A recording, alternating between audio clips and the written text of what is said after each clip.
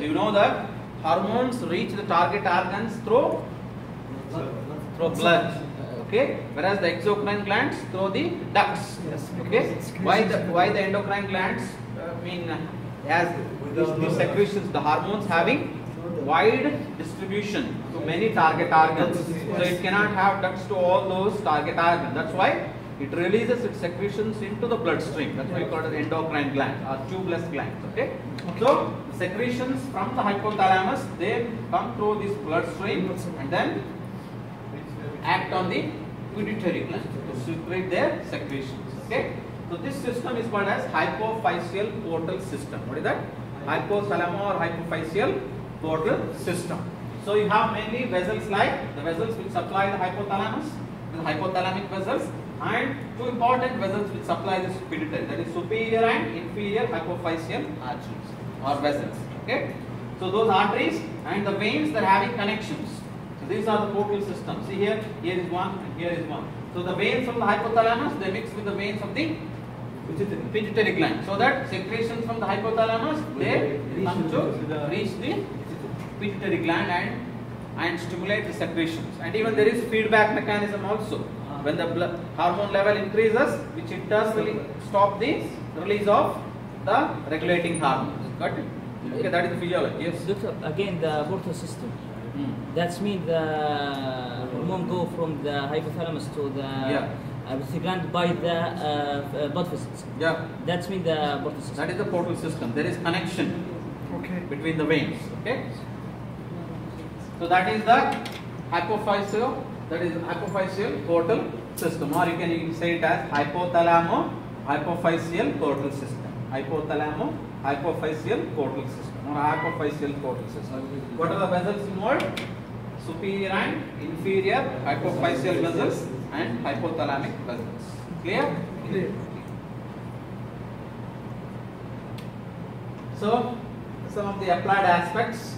So, as I said, the pituitary gland is a very important gland, as it's called as a master gland. So any diseases which affects pituitary gland will have widespread effects, because it controls many of the body functions like metabolism, sex, reproduction, growth, behavior, everything. Okay, it is affected. And even as it is having important relations with the cranial nerves, the blood vessels and all, so any tumor or growth from it will have consequences. Like if the tumor is suppressing on the optic chiasm or the optic nerve, then you will have blindness. Okay, if it is affecting the cavernous sinus, it may increase the pressure and eyeballs may pop out, pulsating eyeballs. Okay, and there may be paralysis of many of the muscles of the eyeball. And because the involvement of the maxillary nerve, there may be anesthesia over the face, altered sensations over the face. Okay, all those things.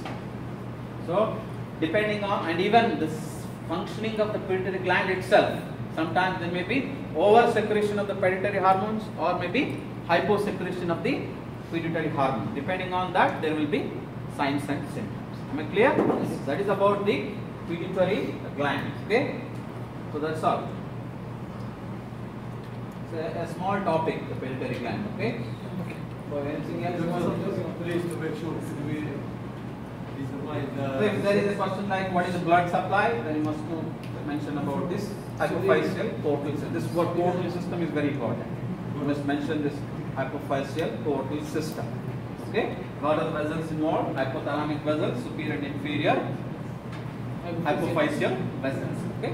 That is, yeah. Doctor, the name of the vessels is right. Next slide. Next slide. No, for blood supply I have brought only this slide, where it is labeled. Okay, you can see it here. Superior hypophyseal artery, hypothalamic vessels, the inferior hypothalamic artery and the vessels. Okay, it's clear. This lab, Doctor, yes? Yeah. Lab. Yeah, lab. Okay, thank you. So this is one slide, okay? Okay. And this is one slide, okay? From your Oxley point of view. So this is very, very important. This it explains the relations, okay? Upper superior relations, anterior relations, lateral relations, inferior relations, okay? You must know what are the structures related. Labeling, you must look into the labeling also, okay? Yeah, what I explained, like internal carotid artery, these nerves, okay? This sphenoid layer sinus, the optic nerves, chiasma, all those things.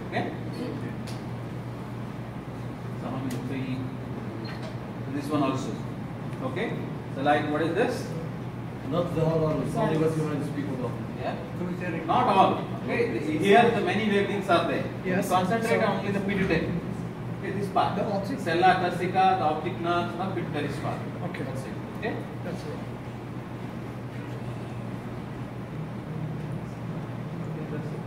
So maybe the identification itself. Okay. Easy. Yeah. Thank you. That's it.